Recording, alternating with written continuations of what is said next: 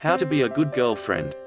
Whether you're getting into a relationship for the very first time or are needing a brush up on how to be a good girlfriend, these 10 things explain what easily turns a girlfriend from good to awesome. The best part? You don't have to change who you are as a person. 1. Radiate self-confidence.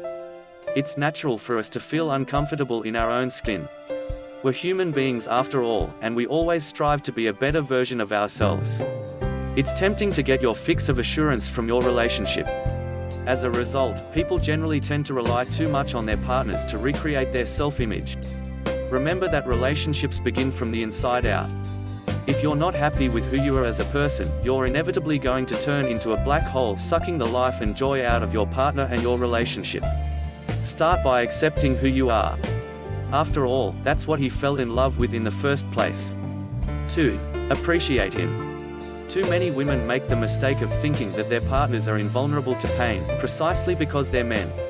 Despite the tough guy act, men are riddled with insecurities, too. And just like us, they need a confidence boost once in a while.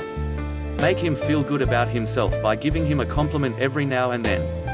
Men are socially conditioned to give out compliments and not receive them. However, the fact stands, it's always nice to hear nice things about yourself, regardless of gender.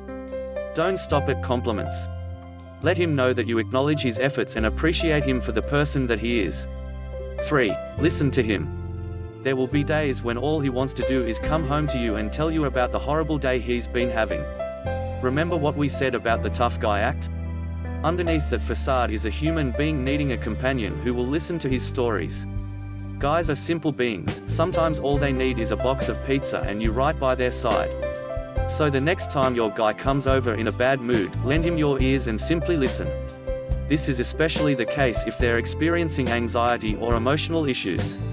Guys are afraid to speak about that stuff, so make it comfortable for them. 4. Develop your own hobbies. Nothing kills a relationship faster than people who do nothing else but obsess about the relationship. Sure, you love the other person, but don't forget that you're still your own people. Which means you should still maintain your own personal lives and nurture that individually. In simpler terms, take the time off from hanging out all the time and do something else. Nothing is more attractive than dating a person who is set on doing his or her own things. You don't want your identity to revolve around being his girlfriend. Trust us, no successful, happy, and mentally healthy person would want to date someone who is 100% invested in the relationship and nothing else. 5. Hang out with his friends. There was a time before you, and unless you marry each other, there will be a time after you. In those different parts of his life, only one thing has remained constant: his friends. These people have seen him through the good, the bad, and the ugly.